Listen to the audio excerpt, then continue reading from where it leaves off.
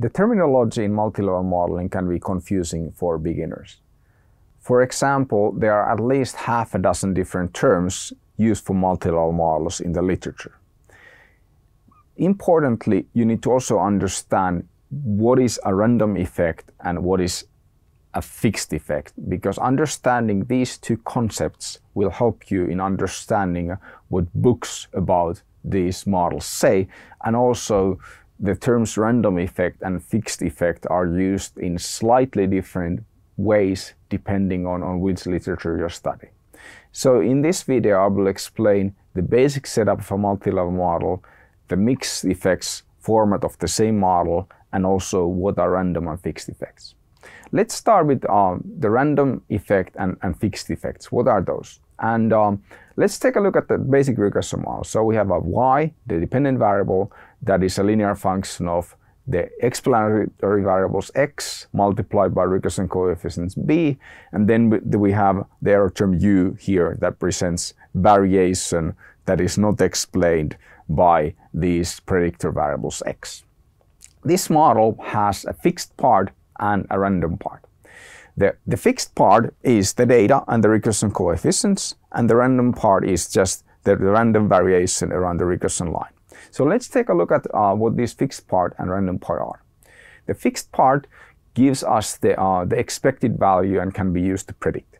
So using the fixed part, we can calculate a specific value for each observation. So the key here is that the fixed part, we have specific values for the regression coefficients, we have specific values for the x's, and we can calculate a specific predicted value for each of our observations. Then the random part on the right is uncorrelated with the fixed part. So that's an assumption and explains the variation around the regression expected value. So whereas in the fixed part we can predict a specific value, here in the random part we can just say that the observations vary around the predicted value, but we can't give any specific value for any observation based on this model. So that is just variation that we estimate. To be more precise, the random part, we don't estimate a specific value, but we estimate a distribution. So normally we assume that the u, the error term in the regression model, is normally distributed, in which case this estimating the u simplifies to estimating the error variance of the model. We could use other distributions as well with more parameters, but normally we just use the normal distribution, in which case we estimate this distribution by estimating its mean. So the random part is variation that we estimate, the fixed part specific values that we estimate. Let's take a look at how this relates to multi-level modeling, because the difference really becomes relevant only when we add more levels to the data.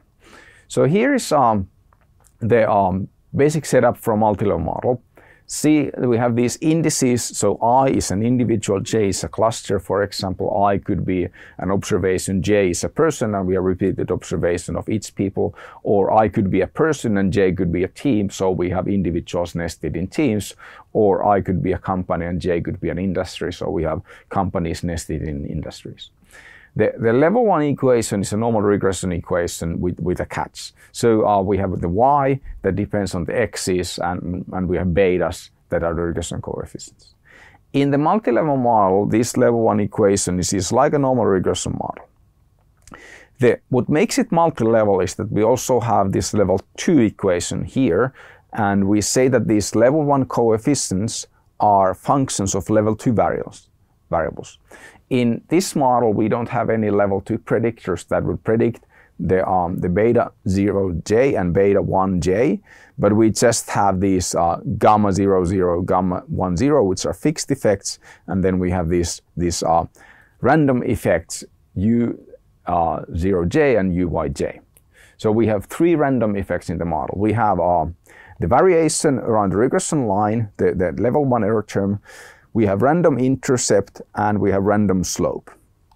And this same kind of modeling approach is used also in panel data, where we often have at least a random intercept model if you read about random effects regression analysis, then that could refer to having a random intercept in the model, for example.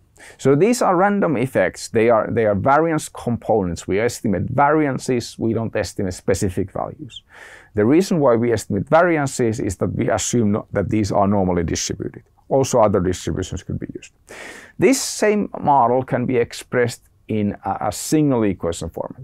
So we just write the equation for y as a function of these gammas from the level 2 equations and the observed values and the error term from level 1 equation. It's called a mixed model because it has a fixed part and a non-trivial random part.